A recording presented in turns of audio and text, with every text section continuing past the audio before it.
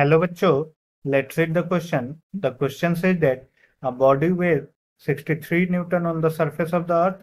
What is the gravitational force on it due to the earth at a height equal to the half the radius of the earth? So we will solve this question. First of all, we will see what will be the key concept used to solve this question.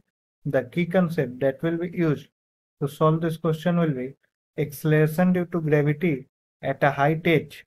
G dash is given by g by 1 plus h by radius of earth whole square, जहाँ पे g है that is acceleration due to gravity on the surface of earth. Now we have been given the weight of body on the surface of earth, that is mg, that is 63 Newton. So we have mass of the body as 63 by g. ठीक है, अब हम g dash calculate करेंगे. Height equal to radius of earth है, सो h is equal to R E है. ठीक है, सो g dash that will be equal to g by 1 plus h is equal to re है, so this will be also equal to 1. h by re will be equal to 1. So we will have 1 plus 1 square, so g dash will be equal to g by 4. Sorry, h is equal to re by 2 है, half radius of earth है, so h by re will be equal to 3.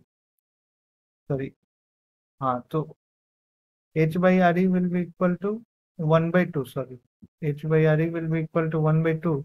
So this will be 1 plus 1 by 2 whole square. So that will be g by 9 by 4.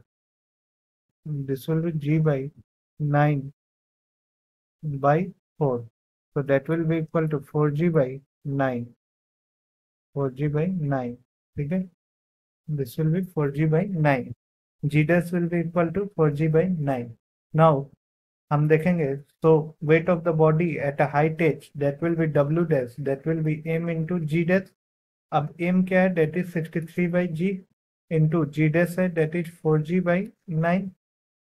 so हमारे पास यहाँ से होगा, that will be 28 Newton. So this will be the gravitational force due to earth on the body at a height h equal to half the radius of earth, या फिर यही होगा weight of the body at a height h. So this will be the final answer. Hope you all understood it well. Best of luck.